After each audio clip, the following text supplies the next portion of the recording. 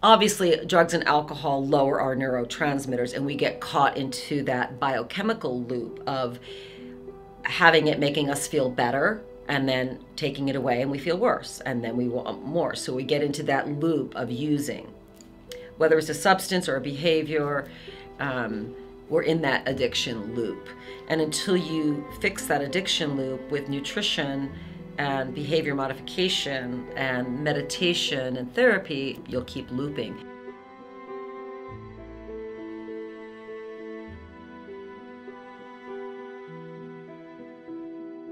So we have, in the work that we do targeted amino acid therapy, and Julia Ross was really one of the pioneers in that field.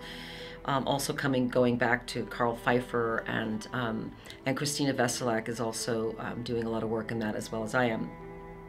So there are 5 major neurotransmitters. The first one is serotonin, and when serotonin is low, there are many symptoms: anxiety, depression, worry, low self-esteem is also a symptom of low serotonin, which a lot of people just don't love themselves, but it also could be a biochemical thing where they don't have enough serotonin, actually. Afternoon or evening cravings. And you know, the real low bottom of serotonin is actually suicide, which is really tragic. But that's a biological connection to low serotonin. Those are all symptoms of low serotonin. And there are many more: fibromyalgia, obsessive compulsive disorder, obsessive thoughts are all symptoms of low serotonin. And so we raise that with specific aminos that target that particular neurotransmitter. A serotonin deficiency can be caused by many things. Obviously, substance abuse, trauma, hormone imbalance, stress, constant stress, lack of sleep. So our neurotransmitters can be downregulated and lowered by all sorts of health conditions that we actually have. And then, you know, we're going to look for something to bring them back up. And generally people go to sugar or a drug of choice or a behavior to bring them back up. And then they get in that loop of addiction, you know, because as soon as you're taking it away, you go into withdrawal and you feel those low serotonin symptoms again: worry, anxiety, fear, panic attacks is another low serotonin, lack of sleep. And then you're in that addiction cycle.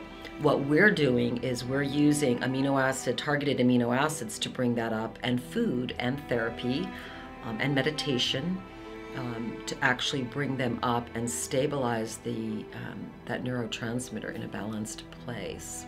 So we are attracted to different substances depending on our own biochemistry.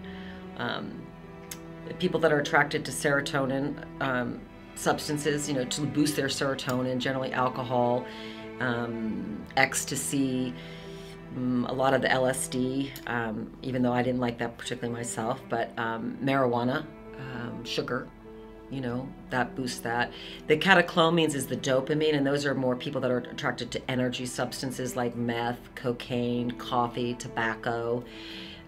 Those are people who are tired more, you know, and lost their zest for life, because the catecholamines, the dopamine, adrenaline, norepinephrine are alive chemicals. So when we don't have that, we don't feel alive anymore. We're going to look for something to help us come back up, because we're supposed to really be balanced. You know, we're supposed to have more of a balanced brain. And so when we're out of balance, we're going to look for something to bring us up. We look for drugs and alcohol or behavior, and we come up, then it goes down, we come up. So we're in the addiction loop. Whereas you start bringing in the nutrition, you start having this more balance. You have a more balanced brain. You start being able to get into the therapy that you need to actually address some of those traumas or things that have happened in your life. GABA, which is a neurotransmitter that, like our natural tranquilizer, helps us feel calm, deal with stress. When we're low in that, we're very stiff and tense, and we're going to look for something to help, you know, alleviate stress and that tension. We often feel overwhelmed. So in that group, it's alcohol, marijuana. Those are in every group, by the way, and sugar. But also Xanax is in that group. The next group is the endorphins, our natural opiates, and those are our pleasure molecules: pain, pleasure, reward. And I know we have a big opiate epidemic, and I think a lot of that is because it's a it's a tricky neurotransmitter because we love things and we feel like, well, there's a lot of loving feelings going into my heroin use or my sugar use or my alcohol. For those who loved their substance, that's an opiate reaction. And it also creates, when you're low in your natural endorphins, natural opiates, you're extremely sensitive to the world. You just have this sensitivity where you can't handle a lot.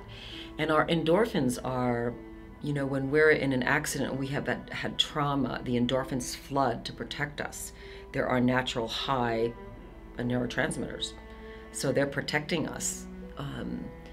And then they downregulate. So if you've been in an accident, you get this flood coming in and then they downregulate. And so then you're in so much pain. You actually feel the pain. But it's not just physical pain, it's also emotional pain with history of chronic pain and grief as part of the opiates. And then the last one is actually blood sugar. And that's why we talk about eating protein every 4 hours, because the right protein for you, because that helps feed the blood sugar so you're not, ping-ponging and not having any stabilization with the right protein.